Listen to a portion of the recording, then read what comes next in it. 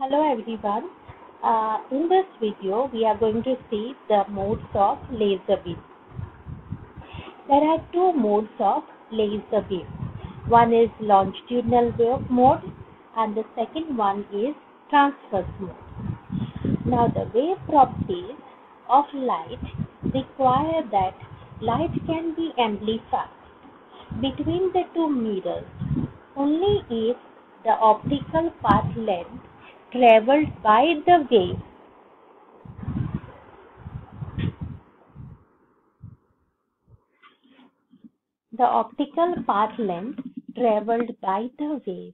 between the mirror is an integral multiple of half the wavelength.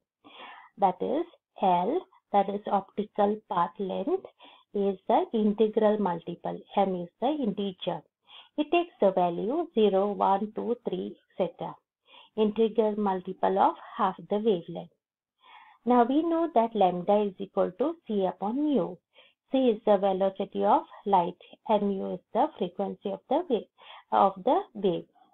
Now after substituting this in this equation, we get the frequency as Vm is equal to C upon 2L in times the integer. Vm is called as the modal frequency and M is called the modal number.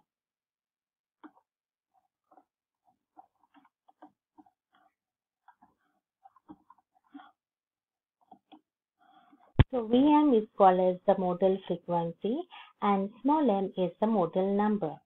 You can see it here in the diagram here that there are different modes of vibration. Now longitudinal mode is there are two types of modes, that is longitudinal mode and a transverse mode. So longitudinal mode is determined by the axial dimension. It is determined by the axial dimension of the resonant cavity, whereas the transverse mode are determined by the cross section dimension of the resonant cavity. Now you can see here the longitudinal modes. This is the longitudinal, this is the third mode of vibration here. Three waves you can see here, 1, 2 and 3. Okay, this is the third mode of vibration. Here the second one is the second mode of vibration. You can see two modes, one here and another one here, and the last one here, one big one, so you can see here, that is the single mode of vibration.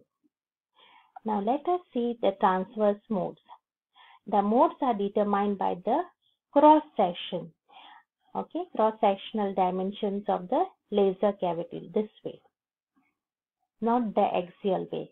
Axial direction is the longitudinal cavity mode. Now, for example, here TEM00. T means transverse, electric, magnetic, and 00 are the integers. A and B, they are actually represented as TMAB. AB are integers.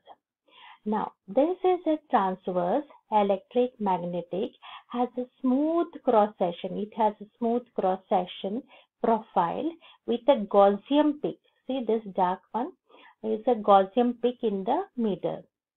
Now, this is a second example, TM01. This has a single minimum. This is the single minimum and it divides the beam into two bright spots. Similarly, here, you have a single minimum dividing the beam into two bright spots, 1 and 2.